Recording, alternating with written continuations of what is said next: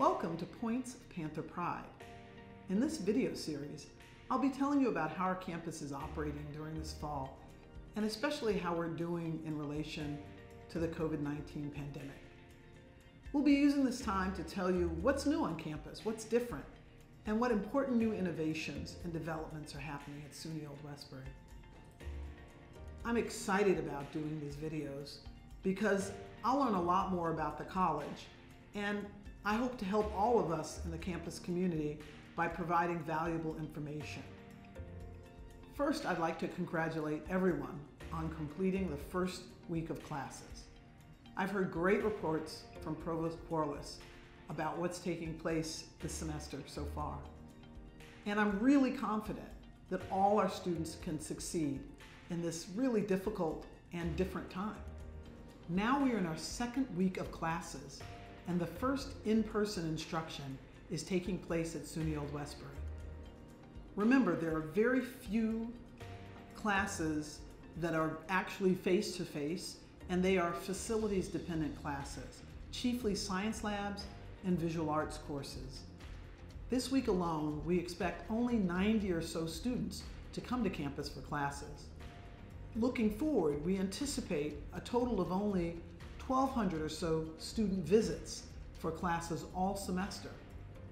Contrast that with the ordinary school year, in which 100,000 student visits take place over the semester. I had the pleasure of meeting students as they arrived for Professor Fred Fleischer's Painting 1 class in the campus center. This is the very first face-to-face class held this fall. It was great to meet the students and to hear how they're handling the pandemic. Most of the students I met there were excited about getting back to class. Some also were a little nervous about conditions overall on campus and across Long Island. I think that's a good kind of nervous too, because it shows they care about keeping themselves and our community healthy and safe. Providing a safe and healthy learning environment is as high a priority as ensuring that students get the great education for which SUNY Old Westbury is known.